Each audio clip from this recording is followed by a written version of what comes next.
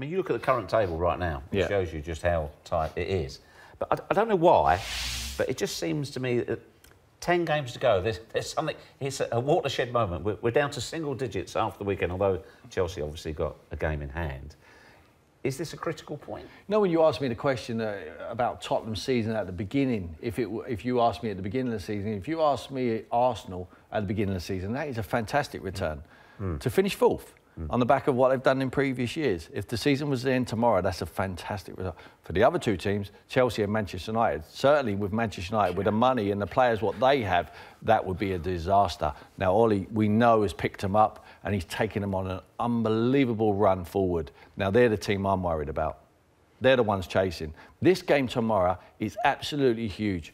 And it's North London derby. If Arsenal were to do the unthinkable and win that game, then I believe Tottenham are in serious trouble. They need to be looking over their shoulder because they've got to go away to Man City. They've got to go away to Liverpool. I still think they do it. I honestly believe they will. They won't lose tomorrow. But it's going to go right to the wire and they have to keep right on their mettle from now till the end of the season. But the other teams have still got to win as well. What would it give Arsenal, other than the 3 points, in terms of their charge for top four, if they were able to beat Tottenham? Massive boost, isn't it? He's come under a lot of criticism, the manager, I think. They went on a fantastic run at the start of the season. I don't know, I can't remember, there were so many games they went unbeaten. But, then there's been shades of boring Arsenal at times, defensive frailties. But they seem to have sorted that out. Aubameyang scoring, Lacazette scoring. They've got some good players in Guendouzi, and Torreira's been a revelation. Ozil was outstanding again the other night. He was the other night, but again, if he's Arsenal's poster boy, I always think they have problems. The money that he's on, the fact that he virtually picks and chooses the games when he feels fit enough to play, turns up when he wants to. He hasn't got the consistency, and that kind of it spreads throughout, or it has in the past spread. Do you expect Emery to start with him after midweek against? I mean, midweek against Bournemouth, played well and scored, but do you expect it to even be in the squad against Tottenham? Is he just not his type of player for that type of game? Not for this, Jeff, because he wants the high energy. It's a big pitch, and you could say, well, Ozil will be good on the big pitch because of his creativity, he can see the pass, etc., etc. But it's going to be tenacious in there. He needs battlers, and you can't count on Ozil for that, and I can't see him. He might be on the bench, I can't see him starting. When Mauricio takes that with the captain, takes the team sheet in, he does, I guarantee you, Mauricio Pochettino tomorrow, before that game, does not want to see Ozil's name on the team sheet. Why not? Because he's a threat, and he's a potential match winner. And I know he does it when he wants to do it, but you do not pay someone £350,000 a week, Jeff, because he can run around. They've got a lot of players who can just run around. They've got the Guendouzis, you've got the Torreiras, you've got all these guys, El Nenis, Xhaka. They can't do what he can do. That is why, it's no coincidence why he's on 350 grand a week. It's because he can play. He's got magic. He's got magic in his boots, and he needs to do it on a big occasion. It's very difficult, and I'm sticking up for him here, because difficult when you go in for a game and then you're out for a game and then does the manager fancy me, and the confidence is not there. He needs confidence as well. Even though he's a World Cup winner, we know how excellent he can be. He is the difference between them being a top four team and not. Phil wouldn't play him. Would you then?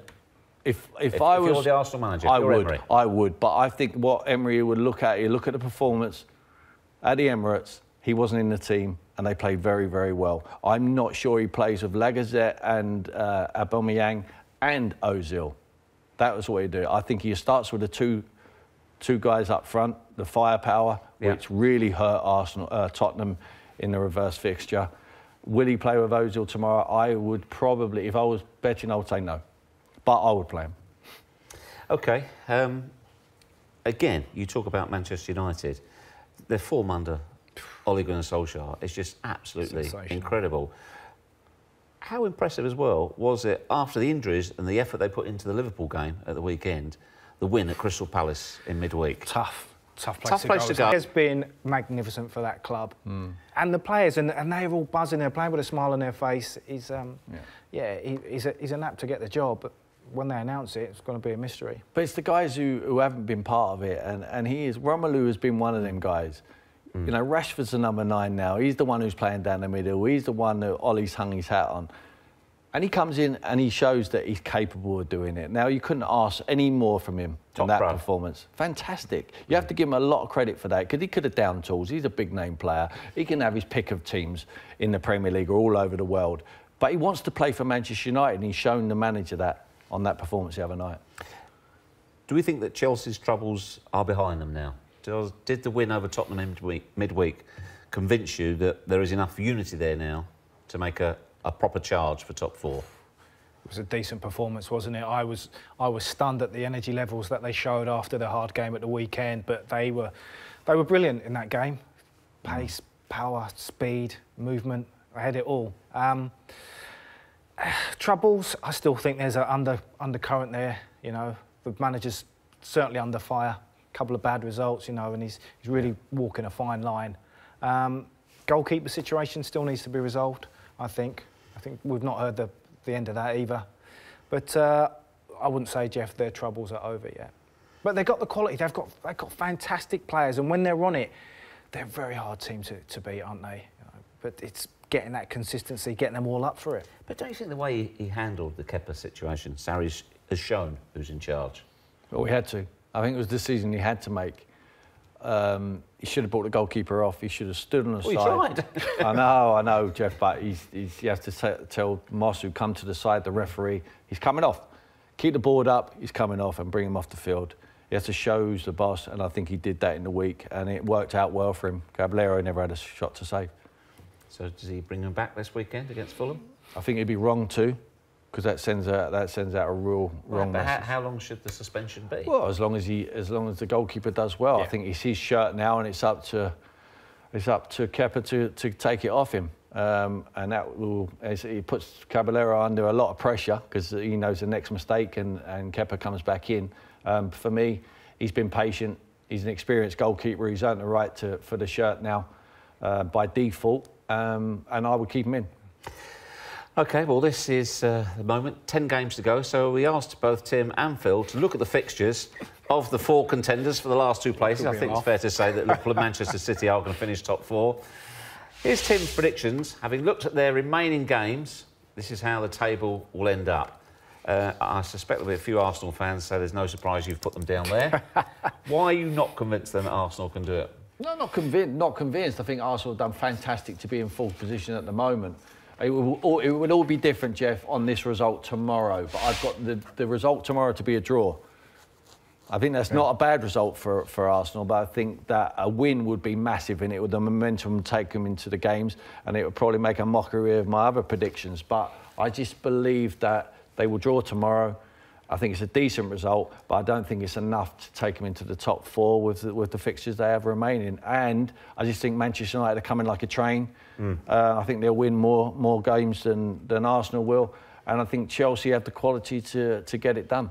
I think they were just ahead on goal difference. OK, let's have a look at Phil's. I think you were not too dissimilar. This is how you think it'll end up. Again, you've got them exactly the same, slightly different points-wise. Tottenham consolidating 3rd, and Manchester United going like a train. Yeah, I think Man United are being fantastic. I can't see them losing that form. You know, I can only see them getting stronger. I think the De Gea contract talks as well, I expect that to be resolved quickly. You know, give him what he wants. He's top goalkeeper. Get that done. That will send a good message as well. And I just think they've got the momentum. They'll just keep going. How many points did you have Arsenal getting there? 74? Let me check my maths. I did, yes. So 18 points from 30 between now and the end of... That's a collapse. I can see, well, it could be, but, you know, you've got to look at the fixtures. I agree with Tim. The draw at the weekend, they got Manchester United at home. I see that as a draw. I think they'll drop points at places like Everton and Leicester. I think Leicester under Brendan, once he gets his stamp on them, they'll be hard to beat. Draw away at Watford I've got in there as well. That's going to be a difficult game for them. So, yeah, I can see in their remaining fixtures where they might struggle.